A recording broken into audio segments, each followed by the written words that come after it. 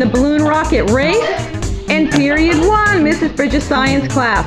1, 2, 3, go! Alright,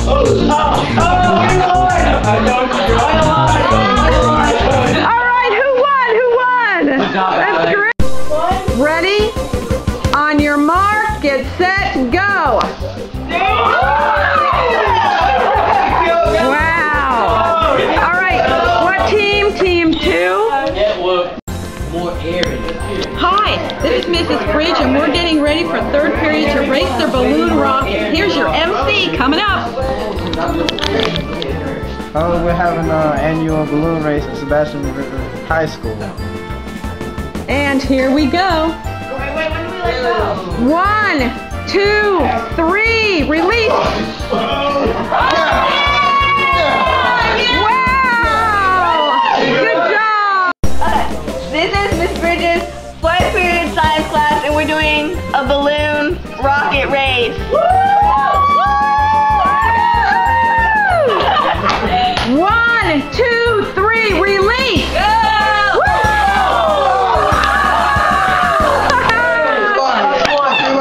Science lab, and we are here with period 5 balloon rocket races. Do any of our racers have any comments to say at this time? Please. This is like interview. Our team gotta win. Bree team is gotta win. And I'm Kayvon Parks. I play DN for. I'm gonna go to University of Miami.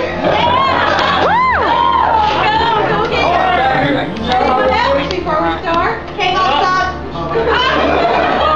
I'm good. 1, 2, 3, release.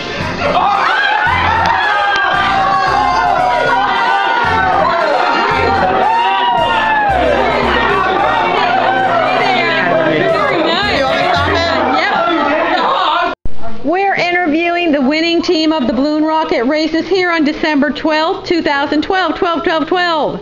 And we would like to know why you guys won out of all the other teams. I had a dream. Because we had more air in our balloon. You inflated your balloon more? Yes, ma'am. How did you hold your line raceway? Up or down? Really, really high. Really high. That could help, right? Yeah. Yeah. Anything else?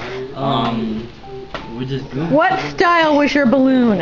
It was one of the circular ones. It was a circle one. So the theory that you guys had in the beginning when you said that the round balloon would lose did not come true, did it? Nope. The circle balloon won in this case. All right, thank you for the interview. I really enjoy having you guys in science class.